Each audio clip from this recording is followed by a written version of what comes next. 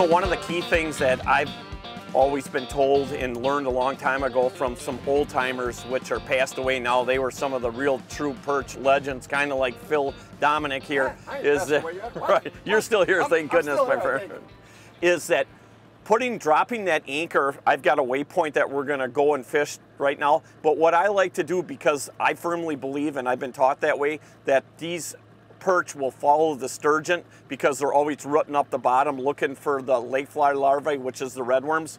So what I'll do is I'll throw my anchor out about 150 to 200 yards before I go to my spot, and I'm gonna drag that anchor back to that spot. What it's gonna do, it's gonna create like a small channel, and it's gonna kick up all that mud and the sediment and the redworms, and the perch are gonna follow that into right where we're fishing. And I can tell you that it works because always the guy in the front of the boat starts catching the perch first. So you know 90% of the time that them fish are coming from that direction. And the other thing is that once I sit there for, you know, a half hour to an hour and without a lot of action, I'll actually take the anchor and lift it up and down and stir up that bottom again. Here's the spot that has been really good to me. I like it. It's this is a reef right here, and there's like a cup in here, and there's a little finger right there. So what I'm doing is I'm actually gonna back myself. I'm coming out of the deep water. It's about 17 foot out there, and I'm up already in 14.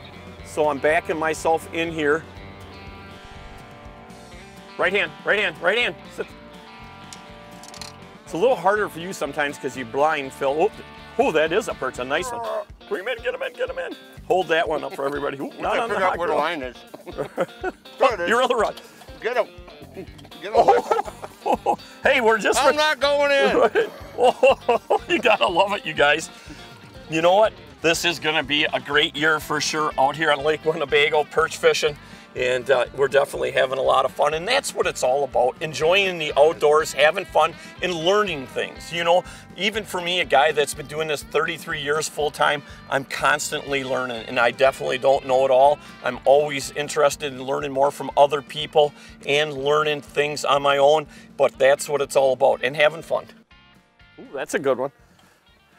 Nice job, Philly.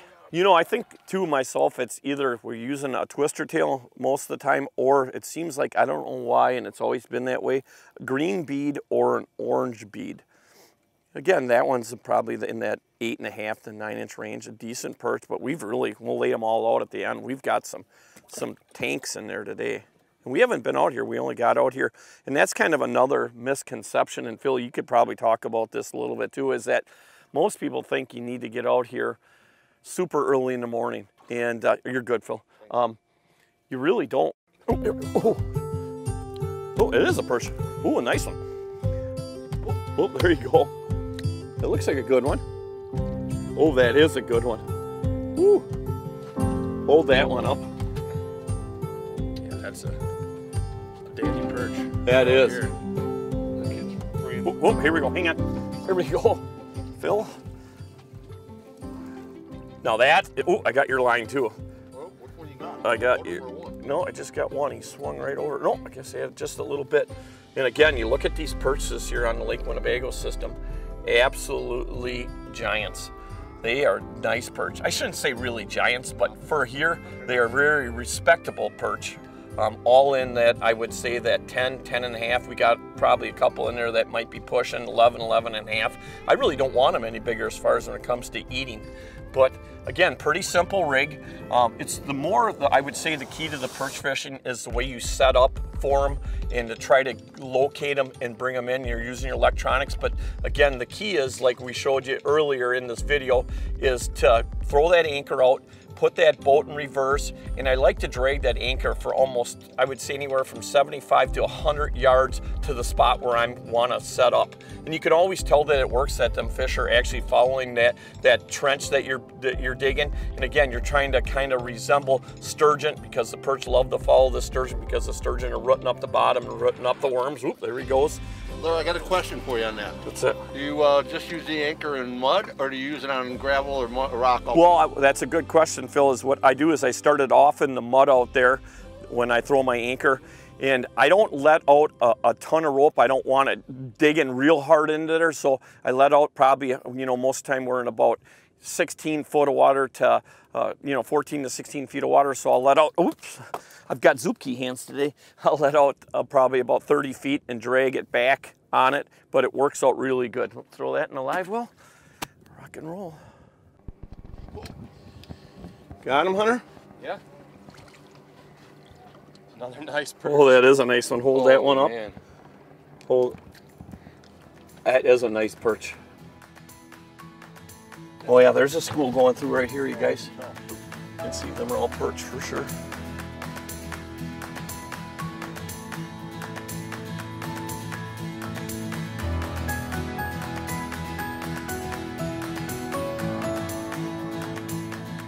The key is, as you can see on this one, is I always like to make sure I've got the line vertical, and that bait is literally maybe an inch to an inch and a half off the bottom. That's how tight I keep them.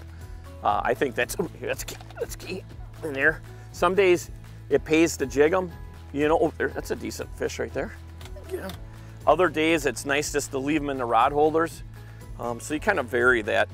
One thing I can tell you for sure is that when it's really super windy out, I use really light rods, because you're going to get a lot of that whip in the rods, and that is the time where I hold them a lot. So you can try to balance that out a little bit. If they're in the rod holder, they're going to be really whipping up and down off of the bottom, and sometimes it's too much, so I'll hold on to them and I'll try to adjust it a little bit so you're moving your arms up and down.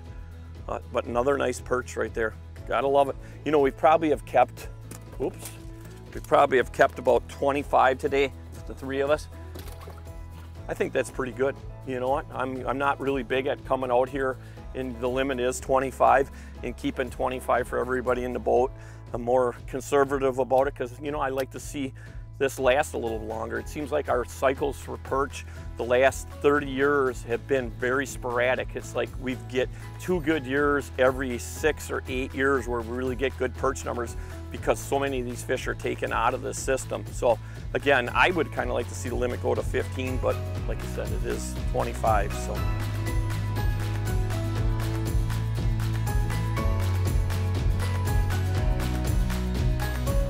Hey everybody, I hope you guys enjoyed our YouTube video today, and we want to thank our good friend Phil Dominic, the blind guy. Hey Phil, you've lived on this lake for how long now?